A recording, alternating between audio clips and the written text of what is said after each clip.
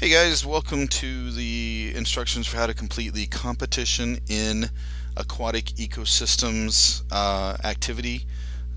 This one is kind of fun. Hope you enjoy it. You are going to have to do a little research, but this is probably, I think this is the last activity we're going to do this year.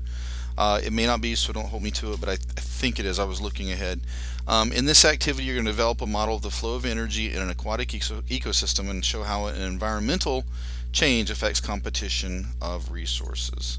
We'll start out here with this idea that from microscopic cyanobacteria, that's these little blue-green algae, all the way up to gigantic whales, aquatic ecosystems are home to many beautiful and unusual organisms. I mean, this is a pretty picture, right? I mean, look at the different diversity there. This thing is just teeming, and all these are part of a food web. Okay, this eats that, and that eats this, and this decomposes into that, and then somewhere there's blue-green algae that they all eat, and something big comes along and eats it. But you know how that works, right? Aquatic ecosystems provide many valuable resources for humans, not just that it's pretty, not just that it helps to control oxygen levels on the earth and all kinds of things, but we eat from this.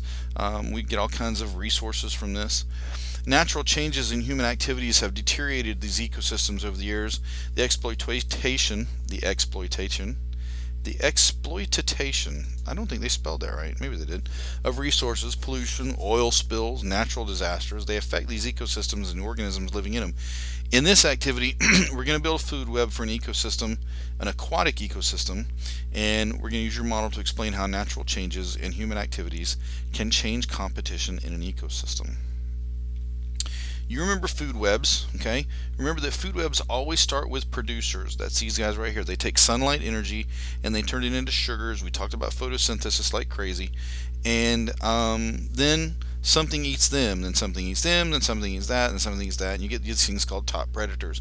Don't forget, every single thing up here eventually goes to the decomposer level, and the decomposers take the nutrients that are tied up in here, release them back into the soil or whatever the substrate is, and in this case it would be water, and then the process starts all over. And remember, we've got your producers, your first level consumers, your second level, third level, fourth level.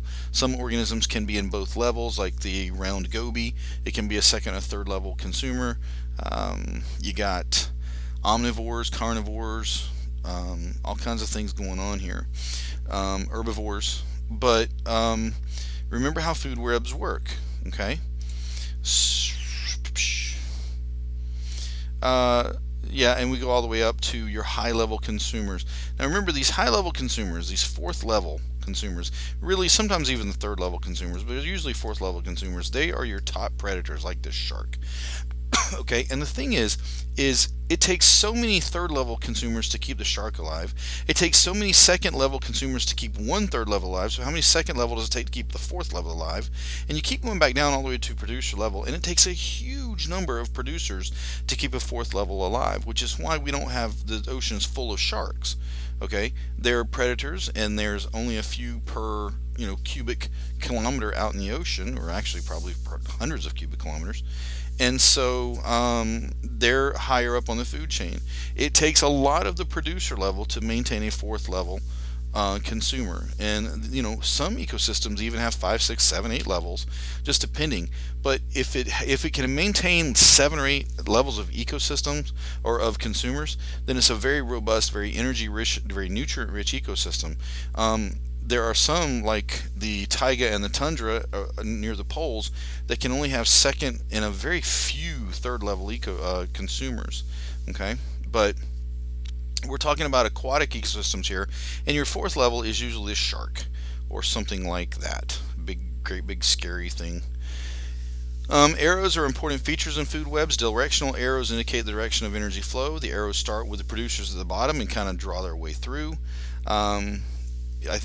You're going to have to create a food web as part of this activity, and you need to be able to draw these arrows, and the energy always goes away from the producer level towards the top consumer level. So we're talking about how energy flows through.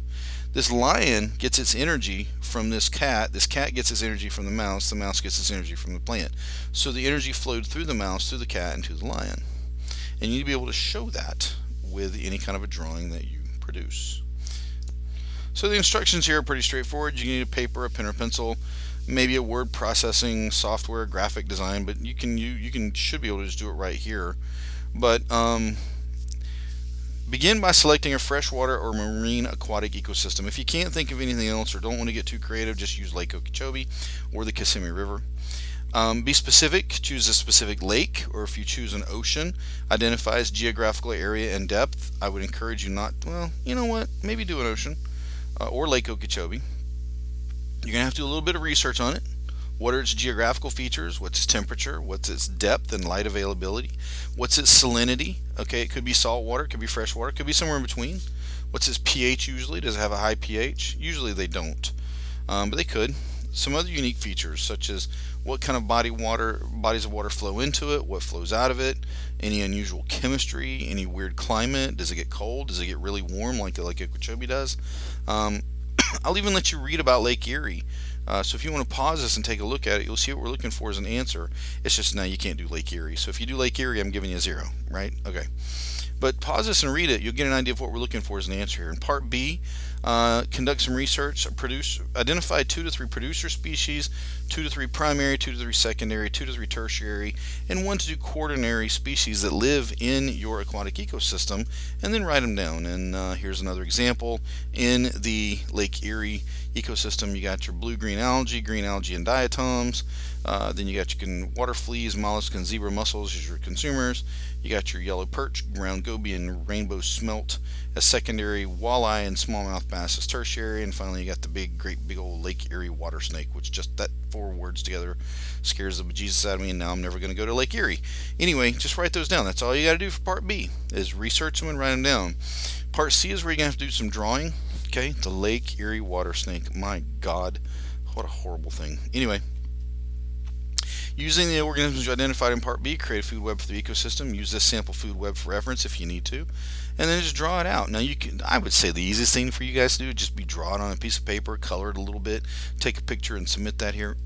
But if you want to, you can use Google Draw or something and create it. But you know, here's what I'm looking for. Pretty straightforward, nothing difficult. Make sure you draw your arrows, that's important.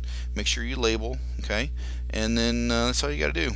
And in Part D, changes in ecosystems can be attributed to natural causes such as natural disasters, seasonal variations in climate, currents, and tidal activity. Many of these changes can affect the amount of food resources available in an ecosystem. Research one natural change that currently affects or could affect the aquatic ecosystem you choose. Use your food web model to explain how this change can affect the competition of food resources in your aquatic ecosystem. And then you can read this if you like. Now, if you choose Lake Okeechobee, for example, you could talk about pollution coming into the lake. You could talk about a hurricane. You could talk about, I don't know, anything. But draw me out a scenario. Just write me several sentences explaining a scenario that changes the lake or whatever you've chosen, right? Now, that was the natural, these were natural causes, okay? So pollution wouldn't fit here, but like a hurricane or like I don't know, like a tsunami or something, but something like that. You got to write that down.